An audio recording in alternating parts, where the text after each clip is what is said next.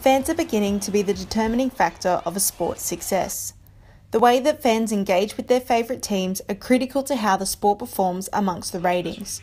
QUT graduate and now Brisbane Heat digital marketing coordinator Nick Lauby has been in the middle of these changes in the last 6 months.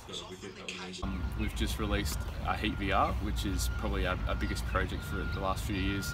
So basically we've got a virtual reality app where fans can get, closer to the players, things like player cards coming to life.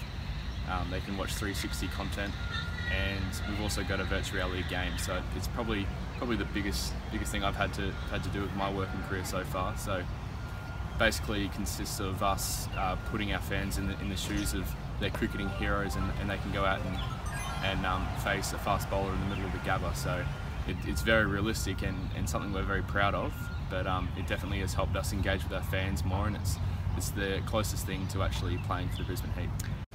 The Brisbane Heat, however, are not the only ones taking advantage of technology to bring fans closer to the action.